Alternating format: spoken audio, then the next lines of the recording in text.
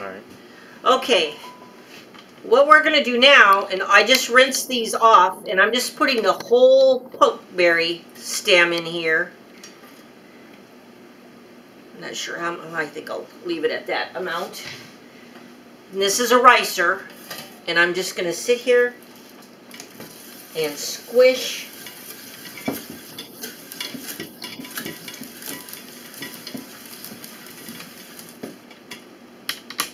Now, here is what is actually poisonous on this plant. If you can see on my finger, there is a little seed. The seed is what is actually poisonous on the plant. So if you want to eat these berries, you actually could, you would just want to spit the seeds out. So when I sit there and squish them in the ricer, it leaves little seeds behind, and when I get done with them, normally if this had been any other kind of a berry or fruit, I would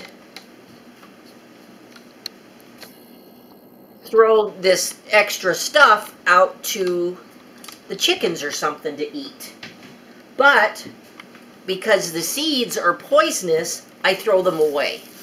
Instead, I throw them in the trash so that nobody has any issues of getting poisonous stuff.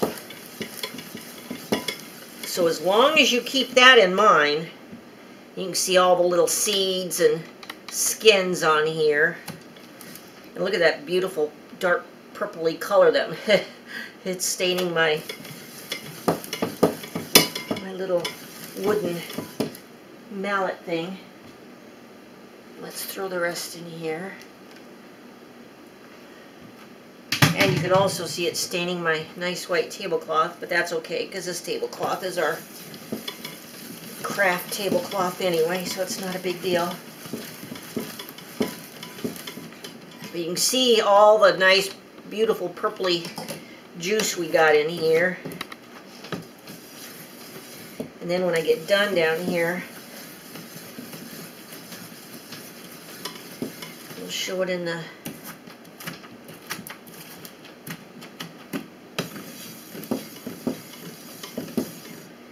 okay, so we pretty much just left with stems and seeds and skins. So I'm going to take my little spatula here and scoop off this juice on the outside. Save all the juice we can.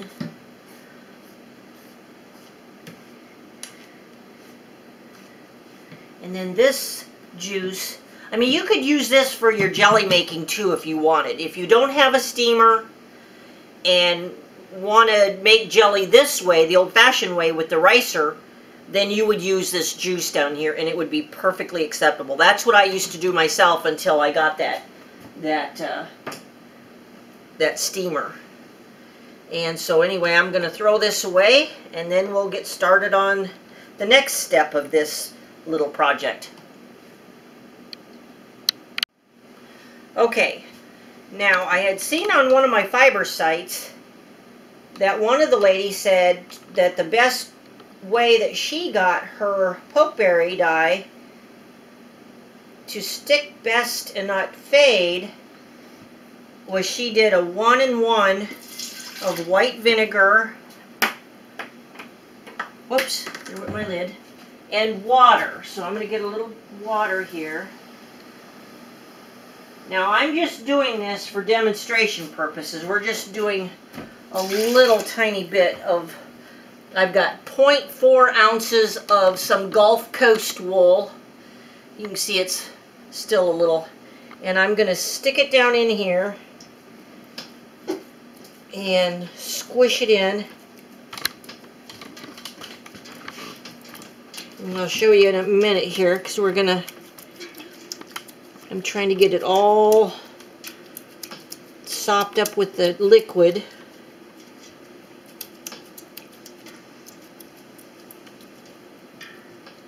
Okay, so in the bottom of the pan is our 0.4 ounces, 0.04 actually, ounces of wool soaking in our vinegar water mix. And we will let that soak for a while.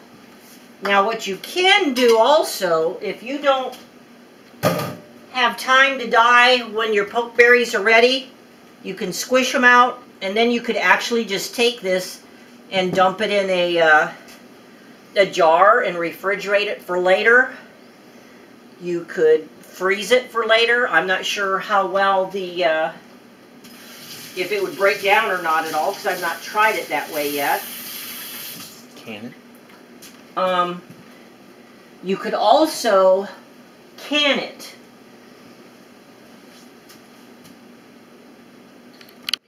Okay, now another method that I have read about on Facebook is to take, in the fall, take a pumpkin, a big one, cut the top off, take all the seeds out. Remember to feed them to your goats or sheep or other animals because it's a good anti-parasitic. And then you can put your skeins of undyed yarn down in there, or roving, and pour this pokeberry juice in the cavity of the pumpkin and over your yarn, and fill it up to the top. Put the little lid back on, the little pumpkin lid that you had taken off, and basically you just let it sit. It's kind of like a suet bath, except it's for dyeing. And what it does is it sits in there and has some kind of chemical reaction, and it kind of ferments, and at the end you get this beautiful purple yarn or roving. That's another method that you might want to try. That's an old-timey method.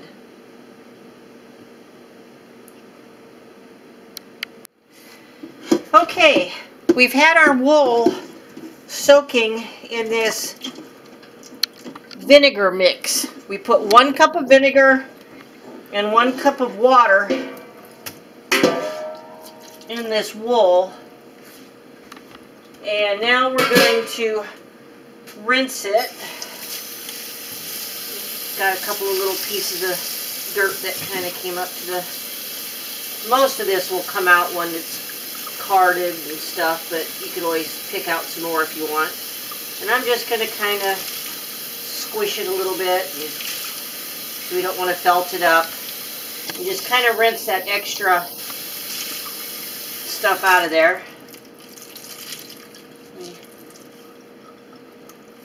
And now we got fluffy wool again.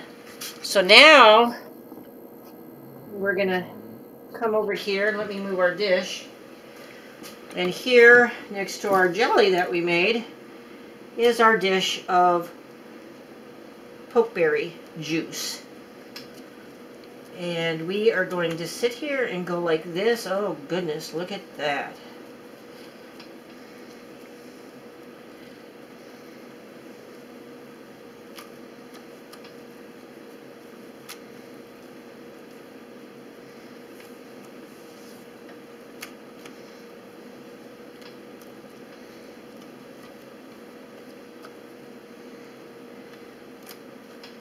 Okay, ooh, look at that beautiful color. Anyway, now I'm just going to let that sit there and let it soak up that dye, or that pokeberry juice, and we'll let it sit there for a couple of hours, and then we'll come back and rinse it out and see what happens.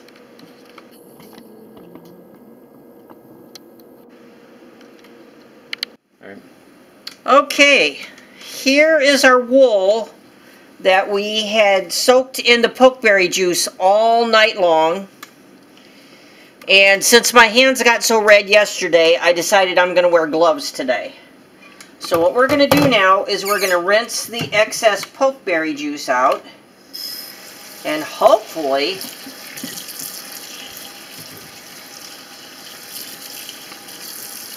we'll have enough that stayed in the wool.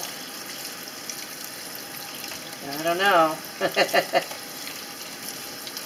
I might not have left it in the mordant long enough.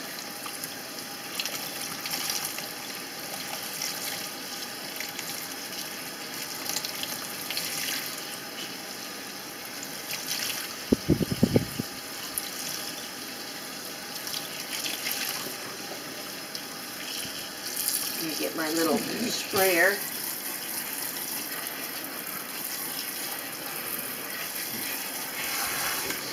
Well,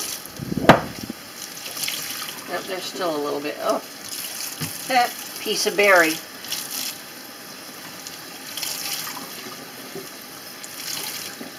I felt it. No, it'll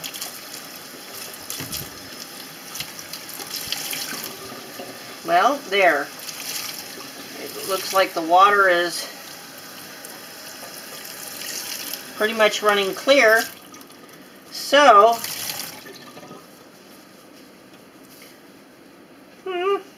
not too bad. I think if I'd have had it open a little bit more and had more juice, it would have done a better job. So now what we'll do is we'll just lay it out to dry, and then we'll card it, and we'll see what kind of color we get all together. Okay, here we are back with our piece of wool that we dyed with our pokeberry juice. Now I probably should have opened it up better to have gotten more dye in there, but anyway, this is what we're left with. So I'm going to open it up a little bit with my little crazy kitty here.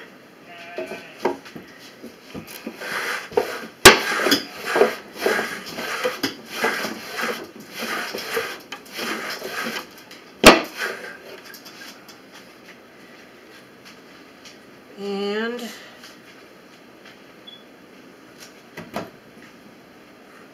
whew, boy, that dropped a lot of dirt, more dirt out of it down into there.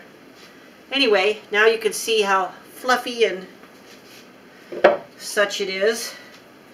Now we'll take a little bit, and so I see some more little piece of VM in there. Now I am not the best hand carder, so for those of you that are great at it, don't try to cringe too much. All I'm going to try and do here is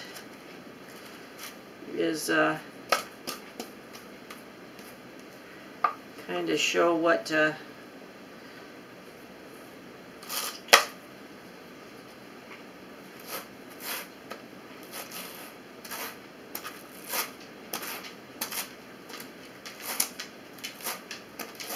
color will look like. It's kind of a pretty little color. Put a little bit more in there. Oops. Like I said, I don't use these things hardly ever. For one thing, I don't have the patience.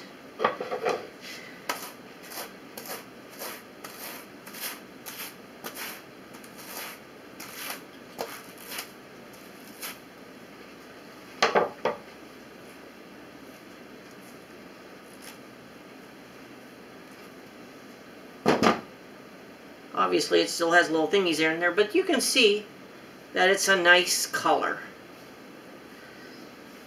on there.